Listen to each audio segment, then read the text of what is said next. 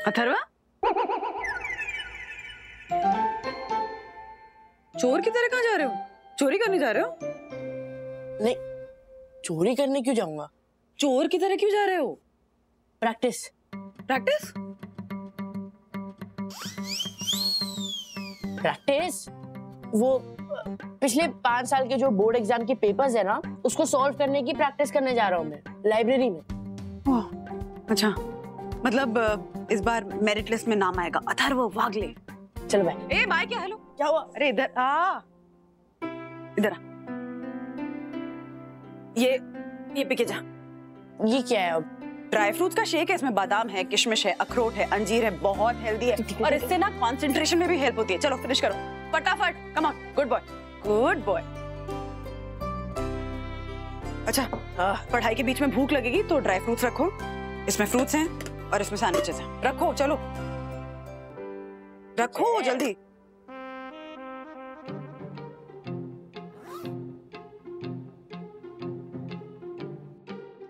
अथर्वा, तुम्हारे बोर्ड्स के एग्जाम नजदीक आ रहे हैं। अपने शरीर और मन दोनों का ख्याल रखना जरूरी है।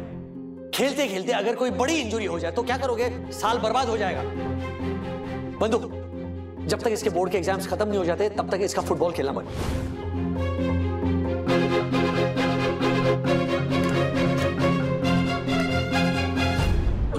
मैं रख दूं। हाँ ठीक है, चलो ये फ्रूट दिखाओ फटाफट।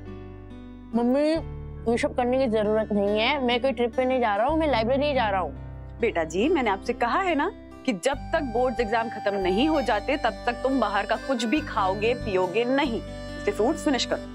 और ठीक है, आपको भी खाना पड़ेगा। नहीं, अथर्वा बेटा, मैं नहीं खा सकती। क्यों? वो ऐसी मन्नत मांगी है कि जब तक तुम्हारे बोर्ड एग्जाम अच्छे से खत्म नहीं हो जाते ना, तब तक मैं एक ही टाइम खाना खाऊंगी। जल्दी जल्दी। मम्मी, ये सब करने की क्या जरूरत थी? जरूरत है बेटा जी, क्योंकि बोर्ड एग्जाम जो होते हैं ना अथर्वा, वो सिर्फ बच्चों के नहीं होते हैं, साथ साथ पूरे परिवार के भी होते हैं, समझा? वैसे भी मुझे ना तुम्हें खेलने कूदने से रोकना बिल्कुल भी अच्छा नहीं लगता है, पर मेरे कहने पे पढ़ाई के लिए तुम अपना फुटबॉल छोड़ सकते हो, तो क्या मैं तुम्हारे लिए एक टाइम का खाना नहीं छोड़ सकती?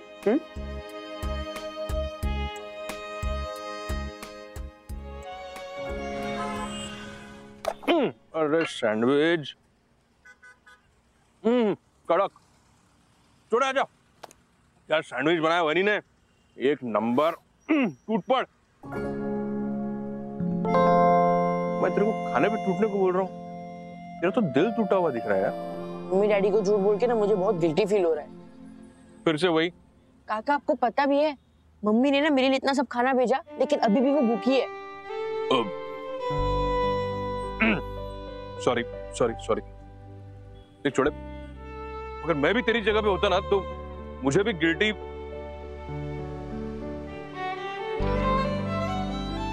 हाँ, गिल्टी फील नहीं होता है यार, जो है वो है। पर क्या है, वो बोलते ना, किसी झूठ से अगर किसी का घर बसता है तो वो घर घर नहीं है। Exactly. अबे नहीं, मैंने गलत बोल दिया। किसी झूठ से अगर किसी का घर बसता है तो वो झूठ नहीं है, ऐसे। देखो काका, मुझसे अभी और झूठ नहीं बोला जाएगा। मैं घर जाके मम्मी डैडी को सब सच बोल देता हूँ। तू घर जाके राजू और वैनी को सच बोल देगा और तेरे को लगता है कि वो लोग तेरे को फाइनल मैच खेलने देंगे?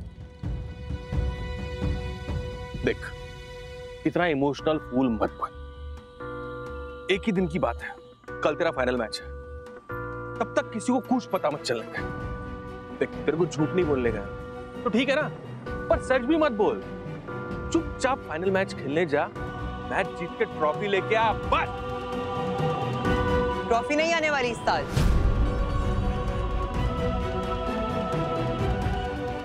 ट्रॉफी आ सकती थी अगर मैं कैप्टन होता तो, लेकिन अथर्व ने मेरी जगह ले ली और अब मुझ जैसा टैलेंटेड प्लेयर बेंच पे बैठ के सबको पानी पिला रहा है। वैभव, इसे प्लीज पर्सनली मत ले। पर्सनली ही लूंगा, क्योंकि तू फुटबॉल नहीं कोई और गेम खेल रहा है। देख बेटा, क्या नाम है तेरा? वैभव। मैंने तेरा गेम देखा है। तू ये मत सोच कि मेरे भतीजे ने तेरी जगह ली है। उल्टा तू उसकी जगह लेने वाला था, समझा? काका रहने दो, छोड़ो। खेल ले अथर्व, खेल ले, वैसे भी ये तेरी लास्ट मैच है।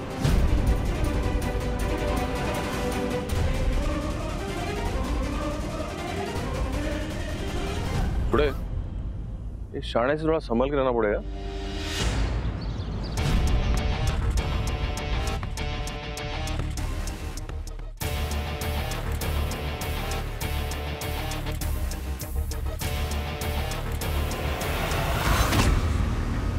अथर्वा!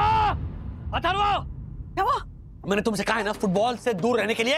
हाँ, अब देखो क्या हो गया, कैसे दोगे एग्जाम? यू टर्न मारो। क्या हुआ? क्या किससे बात कर रहे थे? क्या सपना देखा बताओगे? अथर्वा कहाँ? लाइब्रेरी क्या पढ़ने के लिए? क्या सपना देखा बताओगे? हाँ, मैंने देखा कि अथर्वा फुटबॉल खेल रहा था और एक मिनट।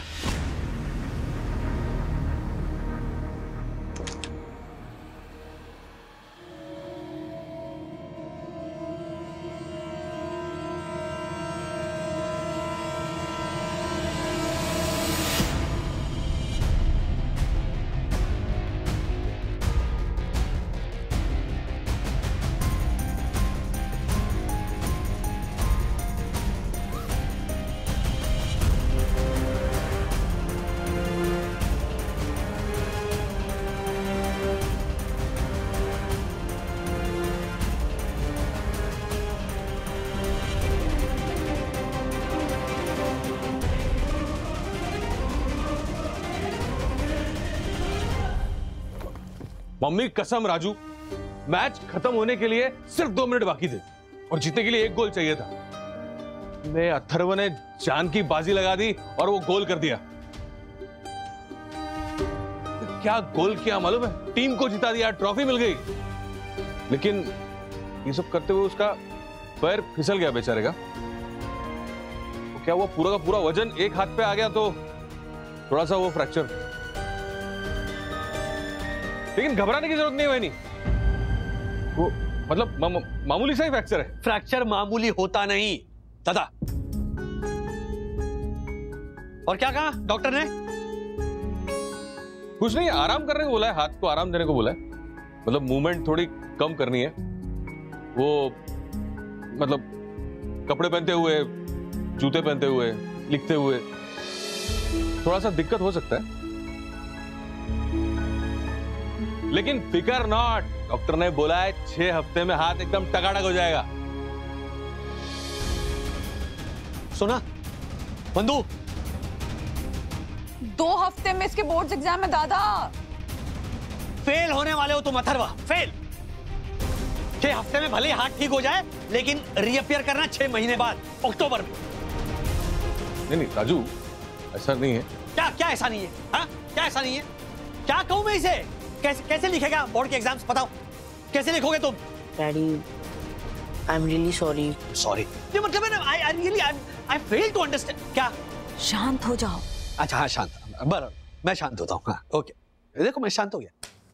और बच्चा ही है, बिल्कुल इसे समझ नहीं है, लेकिन प्रिंसिपल मैम को तो समझना चाहिए। हाँ। कुछ हफ्तों में बोर्ड के एग्जाम्स शुरू होने वाले हैं और 10th के स्टूडेंट को फुटबॉल खेलने के लिए भेज रही हैं ये। मैं अभी बात करता हूं प्रिंसिपल मैम से और पूछता हूं ऐसा क्यों किया उन्होंने। हद है ये। आपण फोन करत असलेली व्यक्ती सध्या व्यस्त आहे। क्या? एक मिनट, मुझे बात तो करनी है ना। बैठ के बात करते ना। ये ट्रॉफी की लालच में आकर मेरे बच्चे का भविष्य दांव पर नहीं लगा सकती वो। हाँ क्या? हाँ क्या? बैठ के बात करते ना। हाँ बैठ लगाओ फोन, लगाओ। उसको लगाया ना, उसको लगाया, लेकिन वो फोन लगाओ। अरे राजू सुन, प्रिंसिपल मैडम की कोई गलती नहीं है। उन्होंने अथर्व को मैच खेलने से मना किया था और उन्होंने बोला कि उसके बाद भी अगर मैच खेलनी है तो घर से परमिशन लेके आओ और जी के साइन लेके आओ। जी के साइन मतलब? ये कौन है? हाँ? क्या दादा, साफ साफ बोलो ना, मुंह में करके क्या बोल रहे हो? पिताजी की। पिताजी की साइन लेकर आओ। मैंने कब साइन दी? मैंने कब दी परमिशन? हाँ? मैंने की है। मतलब मैंने तेरी क्या? मैंने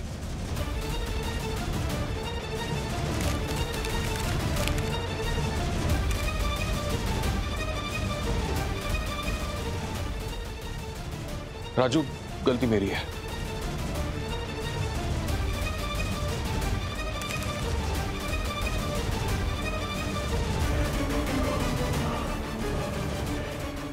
राजू, मैं जानता हूं कि तुझे बुरा लग रहा होगा, लेकिन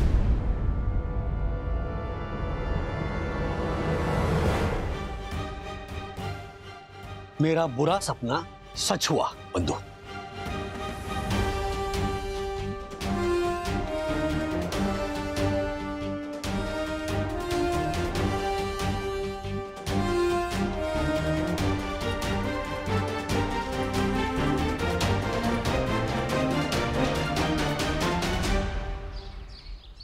ये रहा मेरा एक्स।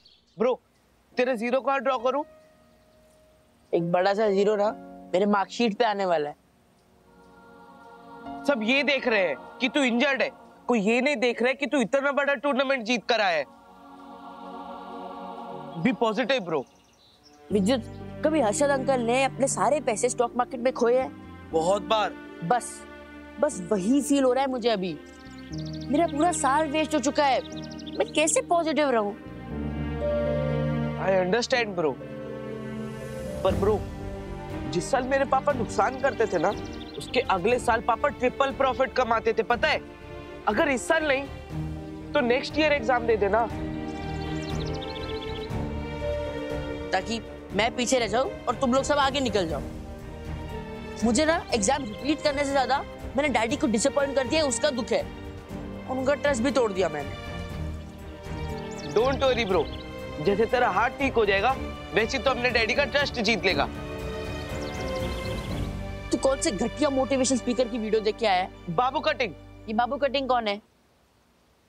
तूने बोरीवली स्टेशन के पास बाबू कटिंग हेयर सैलून देखा है? नहीं।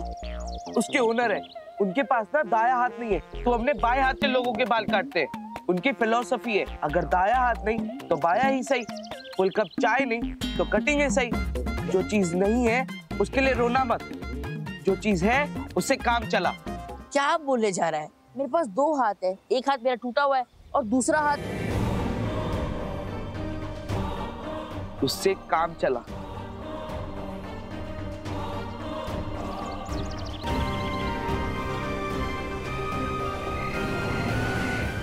मुझे बहुत गिल्टी फील हो रहा है। सॉरी, मुझे आपसे ऐसे झूठ नहीं बोलना चाहिए था। हाँ, लेकिन अब गिल्टी फील करके क्या फायदा? तुम एग्जाम तो दे नहीं पाओगे। मैं एग्जाम दे सकता हूँ। कैसे? मेरे लेफ्ट हैंड से लिख के। इम्पॉसिबल है Atharva. Mummy, nothing is impossible. तुम राइटी हो। आई नो मम्मी, पर एग्जाम के लिए 2 हफ्ते बाकी है। मैं 2 हफ्ते में लेफ्ट हैंड से लिखने की ट्रेनिंग लूंगा और फिर एग्जाम तो मैं दूंगा ही, पर अच्छे मार्क्स भी स्कोर करूंगा। सीरियसली? अच्छा, ये सब बातें बाद में करेंगे, पहले तू खाना खा ले। एक मिनट, तुम सब करो, पूछ ले। डैडी, ये कैसे? नहीं, इसने कहा ना कि नथिंग इज इम्पॉसिबल। सो अगर लेफ्ट हैंड से एग्जाम लिखनी है तो फिर लेफ्ट हैंड से अपने आप को सर्व करो। शुभ काम में देरी की। Come on, start.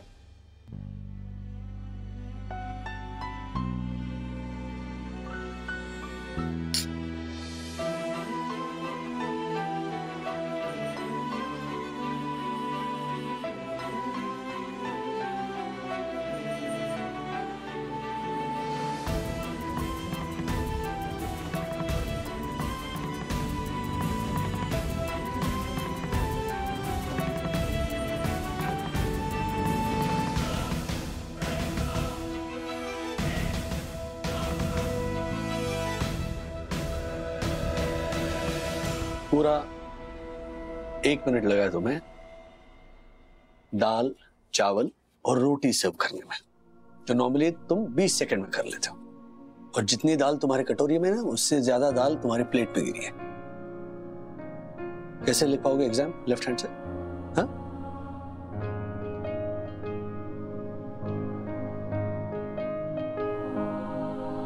देखो बेटा, दोपहर को मैंने जो कुछ कहा हो उसके लिए I am sorry. I think I over reacted. लेकिन मैं परेशान तुम्हारे लिए, तुम पर गुस्सा नहीं। जो हो गया सो हो गया। इट्स कमेंडेबल कि एटलीस्ट तुम लिखना चाहते हो exam. Practically it's not possible, तो जस्ट फॉरगेट अबाउट मार्च।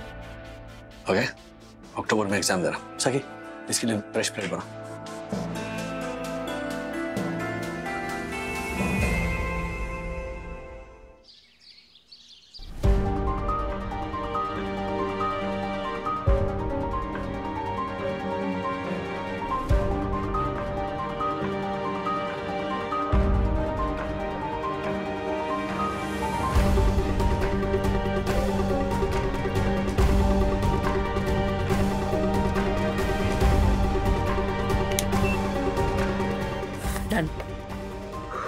कितना टाइम हुआ? 6 मिनट। जिस आंसर को लिखने के लिए 2 मिनट लगने चाहिए, उसे लेफ्ट हैंड से लिखने में तुम्हें अभी भी 6 मिनट लग रहे हैं अथर्वा। और ये क्या है? कैसी हैंडराइटिंग है? किसी को कुछ समझ में नहीं आएगा। कोई बात नहीं, मैं एक और अटेम्प्ट करता हूँ, दूसरी बार में हो जाएगा। अथर्वा, कॉन्फिडेंस अच्छी बात है, लेकिन ये कॉन्फिडेंस नहीं है, तुम्हारी जिद है। मुझे लगता है तुमने राजू की बात मान लेनी चाहिए। तुम मार्च के एग्जाम के बारे में सोचना छोड़ दो और अक्टूबर के एग्जाम पे कंसंट्रेट कर। उसकी कोई जरूरत ही नहीं है। अथर्व एग्जाम देगा और वो मार्च में ही देगा। क्या? सब समझाता हूँ, सब समझाता हूँ राजू। अब जो हुआ उसको मैं बदल तो नहीं सकता। अगर तुमने अपना रवैया बदल लिया होता ना, तो ये नौबत ही नहीं आती। मैं जानता हूँ मैंने जो किया वो गलत किया, मैंने झूठ बोला, धोखा दिया, मैं उसके लिए माफी मांगता हूँ। लेकिन मैंने जो भी किया वो छोटे के लिए किया। मैं छोटे से बहुत प्यार करता हूँ और उसका सपना था कि वो स्कूल के लिए एक आखिरी मैच खेले। मैं उसका सपना पूरा होते हुए देखना चाहता था राजू। दादा, मैंने और बंधु ने भी एक सपना देखा था कि अथर्व ने जो साल भर मेहनत की है उसका हमें फल मिले। अरे बिल्कुल मिलेगा। मैं छोटे की मेहनत पे पानी फिरने नहीं दूंगा। देख, मैं उसके स्कूल गया था ताकि मैं प्रिंसिपल मैडम से मिलूं और उनसे माफी मांगूं। तो उन्होंने मुझे बताया कि एक रास्ता है जिसे अथर्व मार्च में एग्जाम दे सकता है। क्या मतलब? कौन सा रास्ता? अथर्व की जगह कोई और एग्जाम देगा। वाह वाह वाह, क्या बात है। मतलब इतना काफी नहीं था, अब अथर्व के आईडी पर कोई और अपीयर करेगा। अरे मैं चीटिंग की बात नहीं कर रहा हूं। देख, जो बच्चे फिजिकल इंजुरी या स्पेशल नीड की वजह से एग्जाम नहीं लिख पाते, उनके लिए स्कूल राइटर्स अपॉइंट करती है। अरे हाँ, ये बात मेरे दिमाग में कैसे नहीं आई अभी तक। मतलब होगा यूं कि अथर्व सारे स्टूडेंट के साथ नहीं बल्कि अकेले एग्जाम देगा। एग्जैक्टली।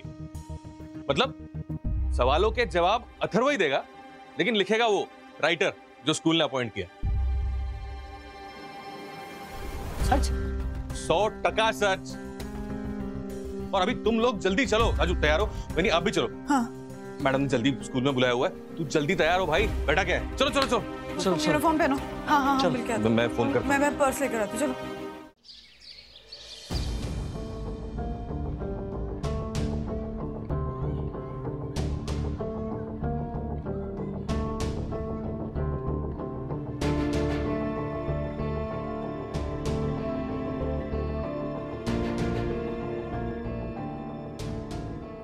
I can't believe कि तुमने ऐसा किया है। Atharva, you're such a bright student. I am really sorry, ma'am. मैं तुम्हारे खिलाफ एक्शन भी ले सकती थी, but still, I'll let you go. Ma'am, वो मनोज दादा कह रहे थे कि आप अथर्व के लिए एक राइटर भी प्रोवाइड कर सकती हैं एग्जाम्स के लिए। मिसेस वागले, एंड मोमेंट पे इस तरीके से राइटर मिलना बहुत मुश्किल होता है।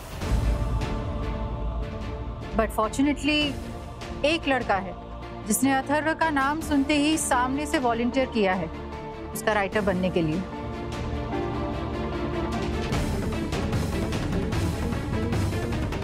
Just a minute. Please send him in. Mister and Mrs वागले, मैं आपको एक बात बता दूं। इस तरीके के सर्विस के लिए राइटर्स यूजुअली पैसे चार्ज करते हैं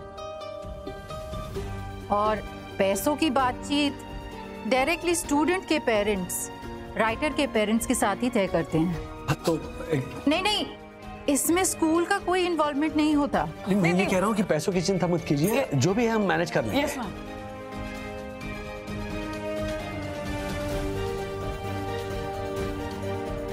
ओह, here he is. Good morning ma'am. Good morning Vaibhav, please come in.